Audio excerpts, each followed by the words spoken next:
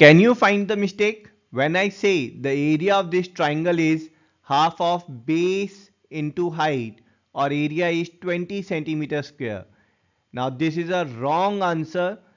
Pause the video and think about it, why 20 centimeter square is a wrong answer and what shall be the correct answer.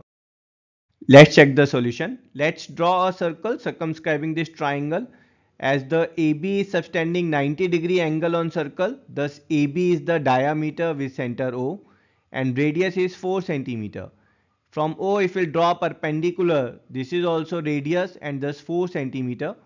Here we can say that a right angle triangle with hypotenuse as 8 centimeter, the maximum possible height can be 4 centimeter.